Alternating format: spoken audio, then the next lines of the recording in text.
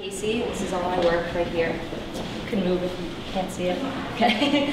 As you can see, I work a lot with the human figure, and I just feel like that comes from my love of drawing. And all through high school, we do drawings. In high school, it's all about pots and flowers and fruits, and it wasn't until college that I got to explore the human figure. And I think I can relate a little more to the human figure than objects, and I think everyone can kind of agree with that. And they do serve their purpose. I was taught to draw different objects and things, but when it comes to the figure, it's so much more relatable and more versatile. I think, I don't think I'll ever get bored with it. That's why I think I create all these things, and I think I could keep going forever. And that's one thing I love about the human figure. It's always the same, but it's always changing. I started working with clay a few years ago here, and I just fell in love with it. I love the process. You get into the studio and you really have to get your hands dirty and be ready to just do your thing, and you have to get into the zone. And oftentimes I'll go into the studio with no real timeline schedule, and I'll come out 9 hours later and wonder where the sun went. And yeah, this piece is called Complete.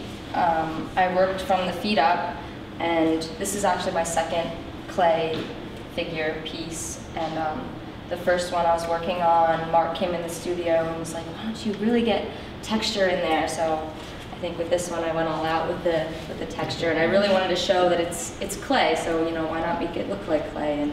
And I want people to be able to look around it and really get into it and see how I made it. It's hollow.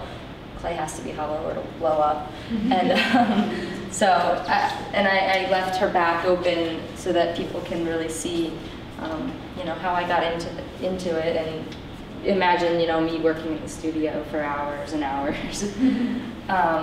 And the two media I work with, they kind of inspire each other. I would make clay pieces and then think, oh, I can do that with the wire, and vice versa. And I started working with wire last semester in one of my classes, and I hated it at first. You wouldn't think so, but yeah, wire it doesn't do what you want it to do. You really have to just kind of go with it, and I guess I learned how to do that. And these pieces, they're all figure, and there was no real I guess, motion intended, but I like to see, when I come in here, people come up and say, oh, it's like a storyboard. They think it's like a storyline. I like that. I like that people are, just inspired by it. And